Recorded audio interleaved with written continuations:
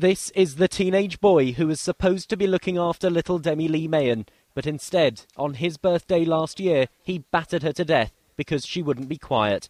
For the first time, we can reveal his identity as 15-year-old Karl McCluney.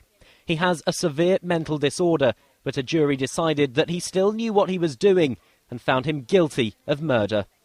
On the 15th of July last year, Demi-Leigh's mum Cindy left the toddler with Karl at a flat in Eccles. It was Karl's 15th birthday and she'd gone out to buy him a card. When she returned, Demi-Leigh was unconscious. Cindy, seen here in the middle, was in court and broke down after hearing the verdict. A statement was read on her behalf.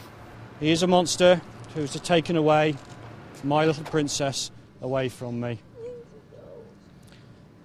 Finally, she'd just like to say to Demi, please remember, my princess, Mummy's always with you. I think he's a monster. He's just an evil, twisted little monster. Demi-Leigh's dad was also in court with the child's two grandmothers.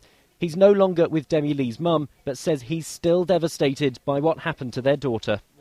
It just goes through my head all the time, and dreams, and just see her all the time.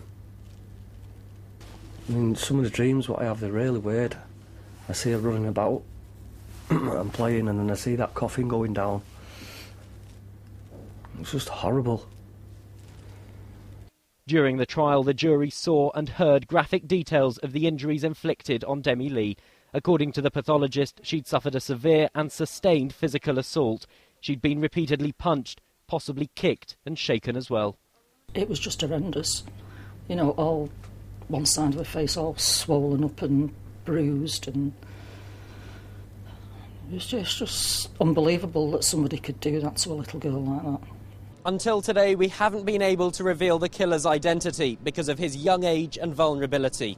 But the judge has lifted the anonymity order, saying that given the verdict of murder and the strength of public interest in a case like this, it was right that Karl McCluney's name be known to the public.